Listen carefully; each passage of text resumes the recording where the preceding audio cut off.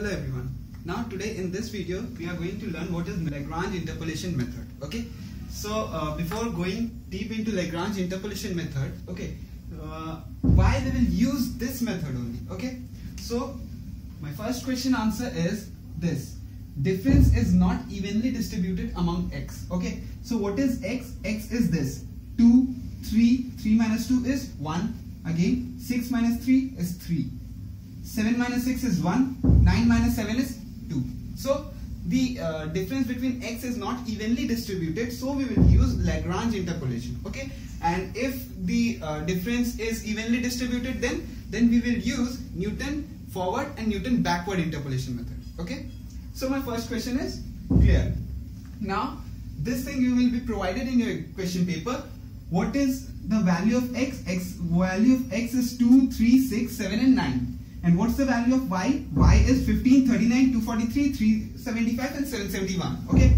And you have given that find f of 5. Means you have to find the value of 5 which is over here.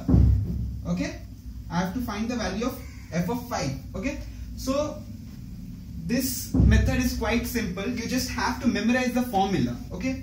So what is my formula? Y equals to x minus x1, x minus x2, x minus x3, dot dot dot, x minus xn by x naught minus x1, x naught minus x2, x naught minus x3, x naught minus xn into y naught. Okay. This portion is quite simple. Moving to the next one. What is written over here? X minus x naught, x minus x2. Where is my x naught, x minus x1? Okay. Where is my x minus x1? Okay. Again x minus x3, x minus x4 and x minus xn, it will continue to till that. Now again in the denominator part, it is x1 minus x0, x1 minus x2, x1 minus x3. Where is my x1 minus x1? You have got the right answer. Actually, if I subtract x1 from x1 in the denominator, I'll get a 0. Okay, that's why I'm not taking x1 minus x1 in the denominator portion, and that's why I'm not considering x minus x1 in the numerator too. Okay, moving to the third one. Again x minus x0, x minus x1, x minus x3. Where is x minus x2?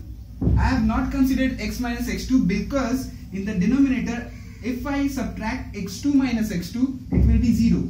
That's why what I have taken in the numerator, x minus x0, x minus x1, x minus x3, x minus x4 till x minus xn divided by x2 minus x0, x2 minus x1, x2 minus x3, same. Okay, and it will continue so and so on. Now I am just putting my values inside this formula to get my answer. Okay, what is my x? X is what I have to find, which is 5. And what is x1? I know, which is 3. What is x2? 6. What is x3? 7. What is x4? 9. Similarly, I have just put in my value inside that. What is y0? Y0 is this. Y1 is this. Y2 is this. Y0 15. Y1 39. I have just put in my value inside that. When I compute this formula, I'll get this. Minus 12 by 17 plus 13 plus 324 minus 225 and this. If I just add and subtract these two, I'll get 147. Okay. So in this Lagrange interpolation method, you just have to memorize the formula. Okay. Just remember the formula and you will get all the sums based on Lagrange interpolation method. What's the formula? I am repeating it once again.